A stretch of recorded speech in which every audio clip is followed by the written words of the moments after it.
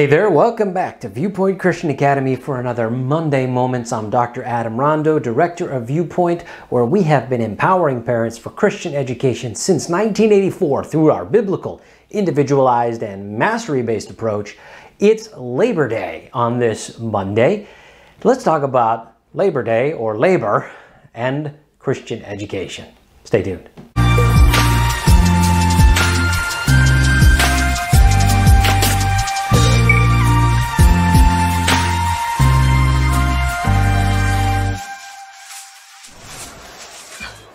So if we think about Labor Day, the history of it, how it came about, really the founding of Labor Day, the holiday back in the late 1800s, came about because of labor unions.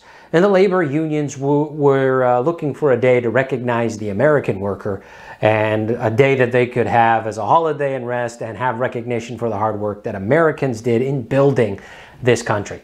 Noble idea and a noble quest. I know that there are some controversies in regards to that, etc., but let's switch real quickly to education. When we think about labor unions or the union of teachers, the teachers' unions here in America, as far as education goes, there's really not a lot to celebrate in regards to that. Unfortunately, labor unions, the teachers' unions, are a huge reason why we have so many problems in our educational system today. They are not seeking the best interest of the child so often. Rather, they're seeking to indoctrinate students. They're seeking to promote ungodly, unbiblical, worldly philosophies. And whether it's critical race theory or comprehensive sexuality education or pushing many other things. And I know those are the two big hot button issues right now, but I've been doing Christian education for almost 25 years now, almost a quarter of a century. And I've been doing it since before it got cool. When it was like, yeah, people didn't want to touch it. They weren't even really interested. Let's just do the education thing. Now it's a little bit cooler. Oh, okay, we need to take back control of our child's education. But I knew that there were problems. Not that there are, I'm not here to bash teachers in public education either, okay? Please understand me. There are some great teachers out there who love kids and are making an impact and having influence in their life. The problem is that when it comes to the public education system and the modern conventional educational program of today, now that also bleeds over into many private institutions as well. The problem that we're seeing with that is that teachers are being indoctrinated and taught to really propagate unbiblical and ungodly ideologies to students. And it's just in so many areas. Unfortunately, this is what labor teacher unions have really instituted for today. So unfortunately, if we're talking about labor union, if we're talking about Labor Day and thinking about unions for education, it's not a good thing that teachers' unions are doing in the government systems today, and even in many private systems. It's just unfortunate and it's not great. However, there is still a reason to celebrate a day like today, because if we take the term just at its base meaning, Labor Day, I want you to think about this as far as education goes. If you're a parent who has opted out of the ungodly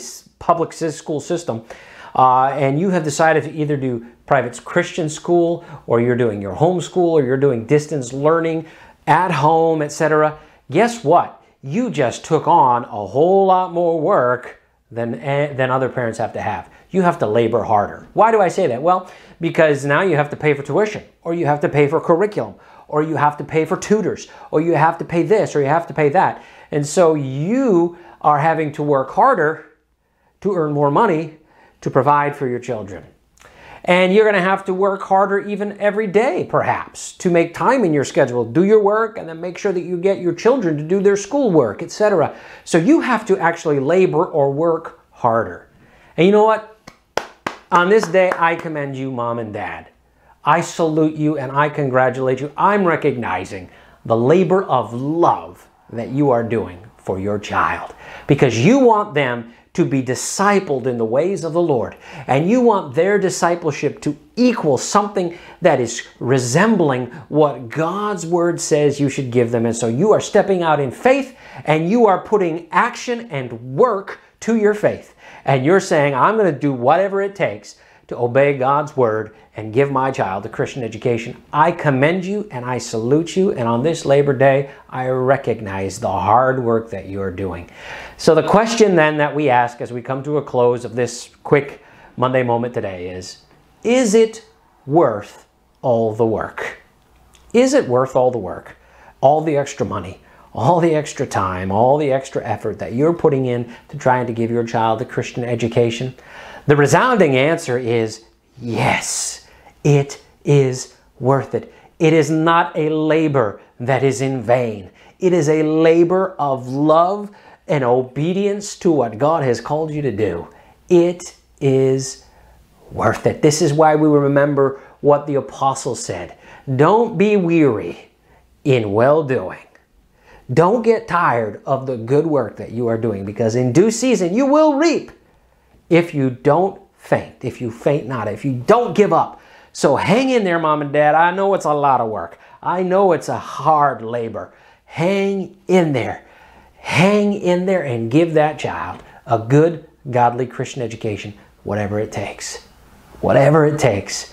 Yes, it costs. Yes, it's hard. Yes, it's worth it. God bless you. You have a great day. Hey, if you like this video, give it a thumbs up, share it, like it, follow, subscribe, do all of those great things on our channels, and support us as we try to propagate and to encourage as many as we can to provide a Christian education for their children and to stick with it. God bless. Have a great day.